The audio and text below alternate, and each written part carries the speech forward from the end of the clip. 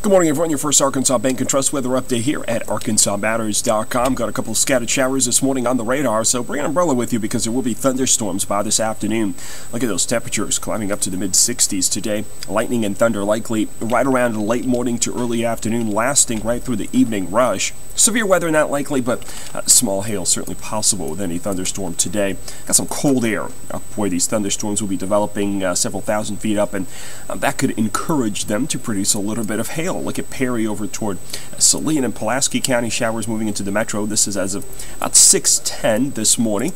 Also showers across south central Arkansas, across portions of Calhoun and Bradley counties.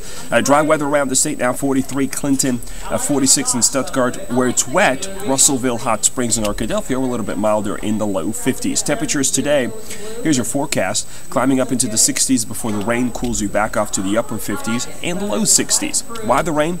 A little trough of low pressure to our north and west. That's really going to fire up the chances for thunderstorms later on this afternoon. As that heads in, look at that forecast track popping up those showers and thunderstorms. Areas of yellow indicating heavier rain. Clears out after 7 o'clock and then will stay clear for the rest of the overnight and into tomorrow with sunny skies on Wednesday. A beautiful day on Wednesday.